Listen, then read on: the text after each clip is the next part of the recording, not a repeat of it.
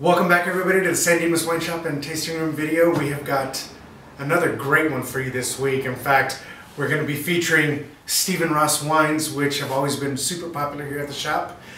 We will have Stephen Ross Dooley here today, Tuesday, and we'll talk about the tasting for the week. But Stephen Ross will be here today, and we'll talk about a little bit about the different tapas as we go through the tasting. And then I just want to tell you a little bit about what he does. And he started making wine as a teenager in his basement in Minnesota.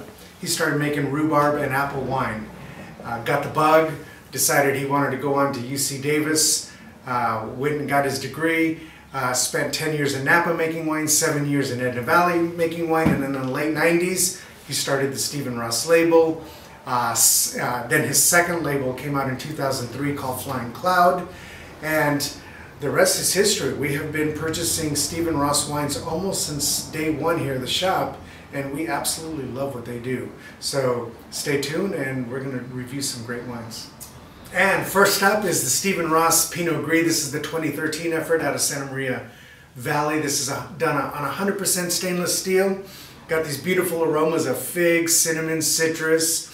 Got some good bright acidity. When I tasted this wine this morning, I really noticed it's more of a full-bodied Pinot Gris. And when I say full-bodied, I don't want to say that. I want to say that it's more like medium minus, but it definitely is bigger than most Pinot Gris, especially the Italian Pinot Gris that we drink here at the shop. But we are going to be doing this tonight with roasted zucchini rolls, and we're probably going to sprinkle some almonds over the top of it just to bring up some of the flavors of the wine once I realized how big this wine was. I should mention that Stephen Ross, for the most part, they make their wines all out of Edna Valley, which Edna Valley, if you don't know, is in San Luis Obispo County. It's just northwest of Arroyo Grande, even more north of Santa Maria Valley, for those of you that kind of got that geography of the Central Coast straight. But he makes some great wines, and the next wine we're going to be doing is the Chardonnay. And next up is the 2013 Chardonnay that comes out of Edna Valley. Once again, talk about a big, bold wine. 100% barrel fermented and 100% malolactic fermentation, all done in a barrel. 9 months on oak, of which is French oak. And think of like big aromas of like nutmeg and apple pie. This is definitely a big Chardonnay for those of you that like your Chardonnays oaky and I don't want to say so much buttery, but definitely a good level of oak, real Burgundian. You're really going to enjoy this wine. We're going to be doing this tonight with a crostini that's got some smoked salmon, and then we're also going to be doing a little strawberry infused cream cheese with some burnt butter. Alright, and next up we have got two Pinots. We've got the Edna Valley Pinot, and here we have got the specific Stone Corral. Now, they are both Stone Corral Vineyard Pinots, which Stone Corral is their estate vineyard. The difference on this really is more vinification, and this one here is the best of the fruit. So the best 5 barrels that they took of the fruit went into the Stone Corral. Now I know I'm saying that they're both Stone Corral, they are, but they just took the best fruit and put it in this bottle, and then the rest of the fruit went into this, which they just call the Edna Valley. So this is 11 months on French oak, this is 13 months on French oak. This is very specific in that they used, Jason and John, I hope you're listening, they used the 2A clone as well as clone 777 is on this one specifically. All right, now they're both earthy, they've both got some good fruit to them, they've both got a little bit of spiciness. This one has got a little bit, I would say probably a little bit more of a barnyardy scent to it, and this one is very fruit driven, very elegant, very Burgundian.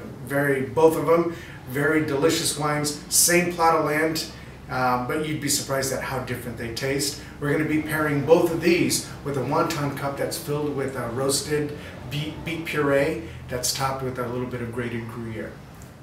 And next up is the Stephen Ross 2013 Grenache that comes out of Jesperson Ranch in Edna Valley. This is all aged in neutral French barrels. It's got aromas of baked cherry pie and some lavender, kind of floral, but still kind of fruit punchy the way Grenache is supposed to be. We'll be doing this tonight. On Tuesday night we'll be doing it with a garam masala, chicken. We're going to do these lettuce wraps, and then we're going to do a fig jus over the top of it that I think is really going to bring out some of the beautiful fruit aromas that come out of this wine. Now, I have always been a big fan of the Dante Ducey vineyard. There's a lot of wineries in Paso and even some in Napa that use some of this fruit. This is the winery itself, or I should say the vineyard itself, is in Paso Robles. It's an 85 parcel piece of land that is known just for great Zinfandel. This spends 11 months on French oak, of which 25% of it is new.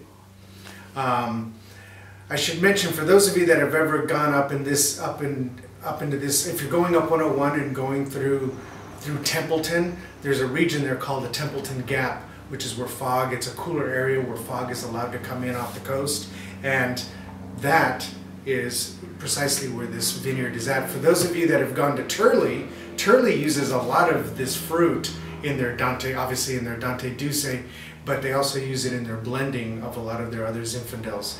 What I've noticed about this, and I think what's distinct about Dante Ducey is the pepperiness that comes out of their Zinfandels, and there's also this old vine appeal that even on some of the younger fruit that's not 25 years old still has a lot of that great appeal to it. I think it's an amazing, just an amazing complex wine, and a lot of wineries, like I said, use it. I would say that this here is definitely reminiscent of some cherry, some tobacco, some like pipe tobacco that's got cherry in it. It's got some spice, some smokiness. And we're going to be pairing this tonight with a Cajun spice beef slider that's topped with grilled onions and some melted Munster cheese on it. So that's the lineup this week. I hope you like it. I hope to see you all tonight for the pairing. All right, and now we have got some announcements to make. May 3rd, tonight, Tapas Tuesday, of course, that starts at 5 p.m. We'll have Stephen Ross Dooley here. All of you can try these great wines with the dishes that we've paired up for you. And then May 12th, we've got the Calcareous dinner starting at 6:30. It's $90 for non-members. I'm sorry, $90 for members and $100 for non-members. We have got a total of 3 Trepas hors d'oeuvres plus 4 courses. That's taking place on May 12th once again at the McCoy Equestrian Center in Chino Hills. And then on June 6th is when we start our wine classes for blind pairing. So I will show you all the basics of how to be able to taste a wine and know where it came from and hopefully what the varietal is. So thank you so much for everybody for tuning in, and cheers.